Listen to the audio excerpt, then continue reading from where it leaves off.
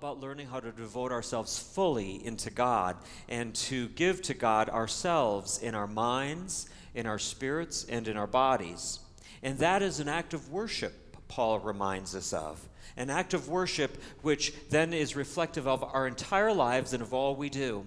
For our children, learn how to then move from our own little space in this world, our own little selves, into a community, because that's what worship does for us. Worship helps us to be part of a whole community of believers, of a whole community we call the kingdom of God. And it connects us together as it connects us with God himself. And so Paul proclaims this in that Romans in the 12th chapter.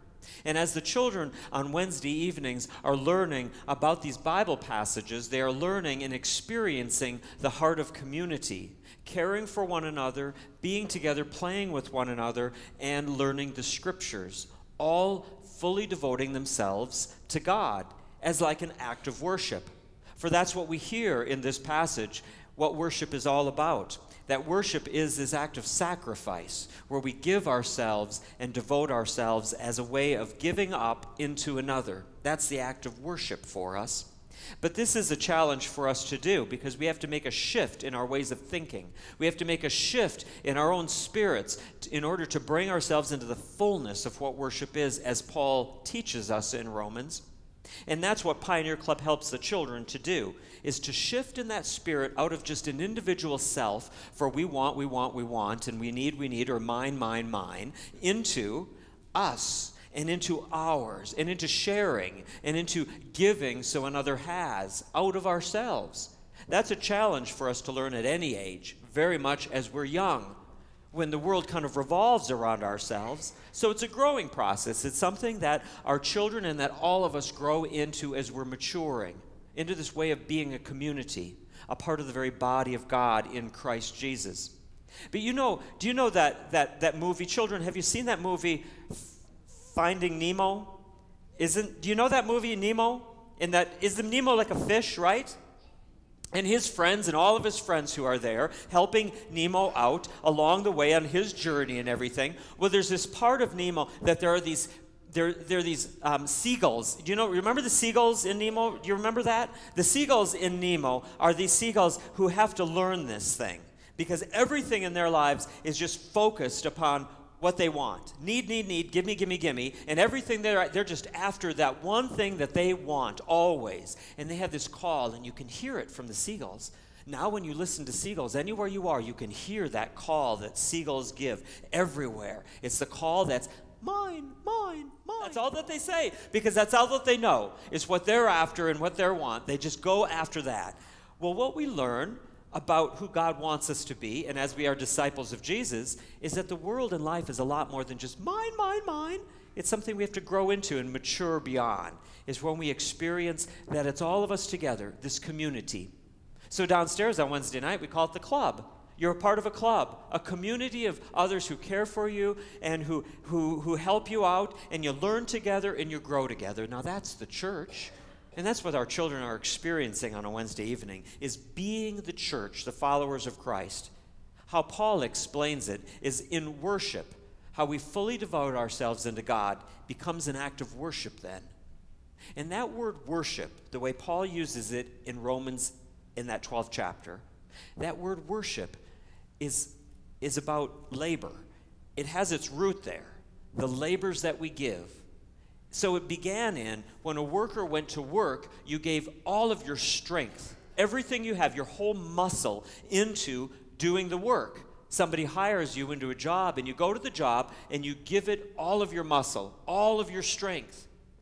Well, Paul took a turn of it then, and helps us to see that that work that we do becomes a worship that who we are.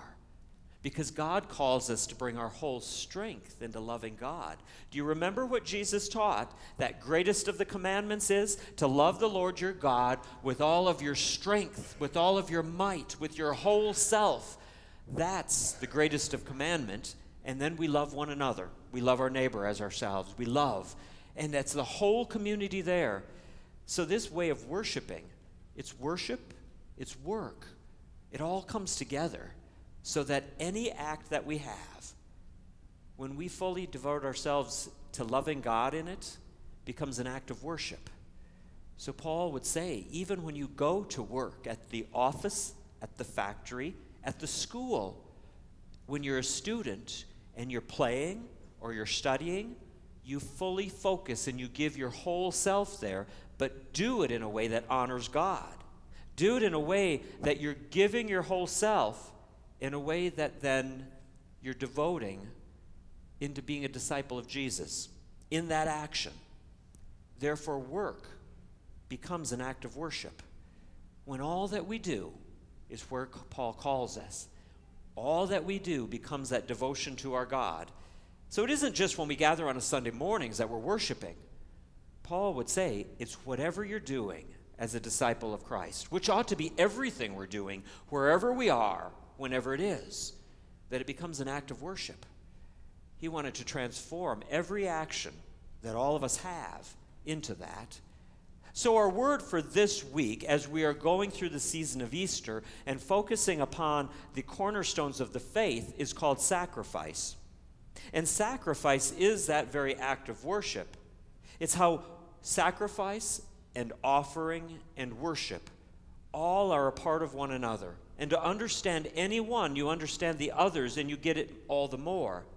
Because an offering that we give, which sometimes we only say and think of it as the time when we pass the plates among ourselves and we put an offering in, which we will be doing this morning, is a time that we fully devote ourselves to God, and we are reminding ourselves that everything I have is a gift from God. My body, the money in the pocket, the house, the car, the toys that we have. It's all God's. So I now want to see, how does God want me to use it? That's an offering to God. And everything we do and give then and use in that way becomes like a sacrifice. It's no longer mine, but it's God's, God's. And our response becomes, thank you, God. Thank you. There's this other word that Paul uses in that, which is called transformation in that section of Romans. It's called transformation, and it's a way in which something is changed in its inward being and then transformed from its very heart, from its very center. Now, think about it like this, I think, is that it's like what you may learn in school and have even in school. You know that about a caterpillar? Have you seen that happen with a caterpillar? Makes a cocoon and a chrysalis and gets and forms it around itself. And then in a miraculous, wondrous way, what does the caterpillar become? What do you remember? Yes? A butterfly. A beautiful butterfly. Because that caterpillar surrenders itself, sacrifices itself into a marvelous transformation that happens there. That's what takes place as we do so in Christ.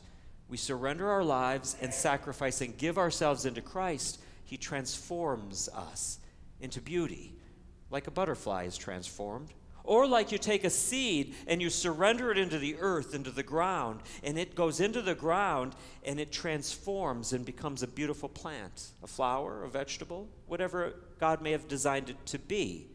So it is with us. And that's an act of worship. All of that.